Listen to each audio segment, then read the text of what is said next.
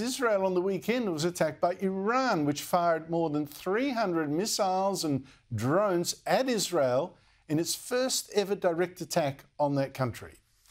Now, Iran up to now has paid other terrorist groups to attack Israel instead, proxy groups, Hamas in Gaza, Hezbollah in Lebanon, the Houthis in Yemen. But it felt that honour this time demanded it attack Israel itself after Israel a few weeks ago assassinated a top Iranian general in Syria. In fact, a guy directing some of these terror attacks on Israel, including, says an Iranian group close to the supreme leader of Iran, the October 7 massacre of 1,200 Jews. No wonder Israel wanted him punished. Naturally, the Prime Minister, our Prime Minister, is now, even now, demanding that Israel not hit back. We want to see caution exercised. But should Israel actually hit back? I mean, it sounds so serious, 300 missiles and drones at your own country. What, are you going to just sit there and take it? How would we react to an attack like that from, I don't know, Indonesia or whatever? But Iran made sure it was actually more for show. It warned it would attack, plenty of warning. America knew when it would attack. Israel and the US and Britain all got ready. The British sent jets. Even the Jordanians and Saudi Arabians, Arab countries, helped Israel to defend itself. And Iran fired only at military targets. Its drones took hours to get to Israel. By the time it got there, everything was shot down, except for 2 missiles, which caused only minor damage to an airfield out in the desert. No one at all killed. Joining me is the country's top foreign affairs writer, Greg Sheridan, of the Australian newspaper. Greg, Iran only fired a few of its, relatively few, of its massive amounts of armaments.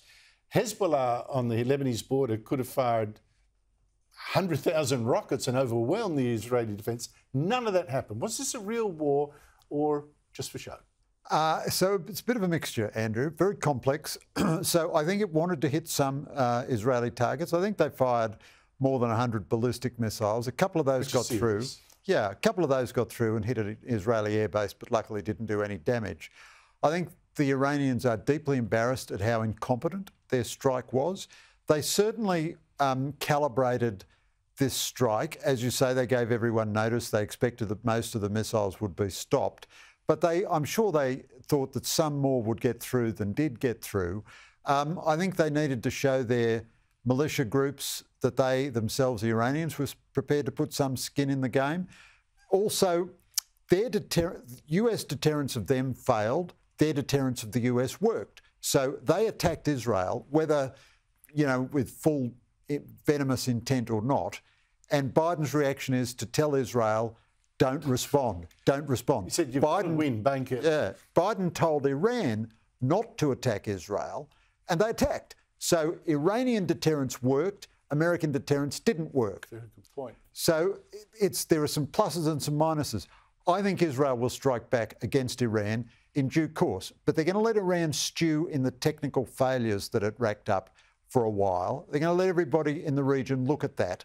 A new demonstration. Right, I'm very much struck by this. If you were right, and it wasn't just a Potemkin attack, it was for real, or semi-real, like I said, warnings and all that kind of thing, but it wanted to be, that might explain for a start why Iranian television ran footage allegedly said, look what we've done, fire in the sky, things burning. It was actually a Chilean thing from Chile. Right.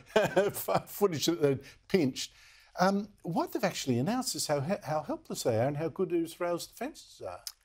Absolutely. So it's still very unclear, because if they ever decide to make the full strategic strike, they'll send a lot more missiles all at once, and they'll get Hezbollah, the Houthis, the militias in Syria and Iraq to fire all at once too. But I think what you're seeing, so the Saudis and the Jordanians both actively helped Israel.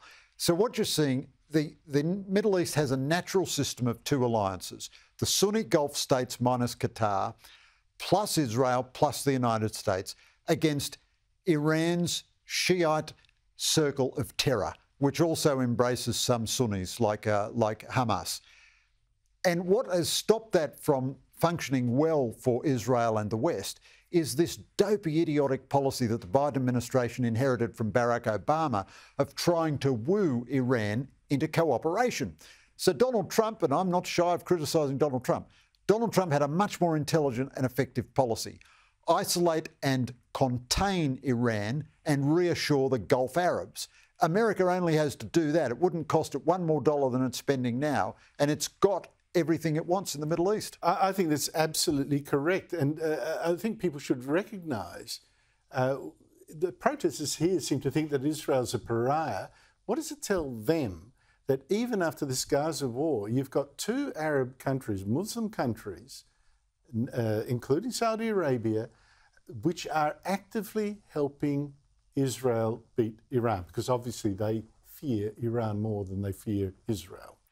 Yeah, you're absolutely right, Andrew. And not only that, the four Muslim nations, regional nations, Arab and North African nations, which made peace agreements and exchanged diplomatic relations with Israel under Trump, not one of them has broken diplomatic relations as a result of the Gaza war. The Gulf Arabs really have no investment in the Palestinian cause, and they certainly have no investment in Hamas, which is part of the Muslim Brotherhood and is directed by Iran. But there will come a lot of moments of truth quite soon. I think the Israelis will strike back at Iran. That's just my guess. I don't have any intel on this. I think they'll take their time. They'll let Iran stew in the juice of its technical failure. I don't think they'll hit the nuclear facilities, but I think they'll hit military facilities with missiles. It'll be deadly. It'll be quite different from this strike. And then Iran will face the conundrum, what it does then. Yes, and don't forget, Israel's got a huge vested interest in stopping Iran from taking that last step and getting itself a nuclear weapon, because that could be a game changer. Greg Sheridan, thank you so much indeed for your time. Thanks, Andrew.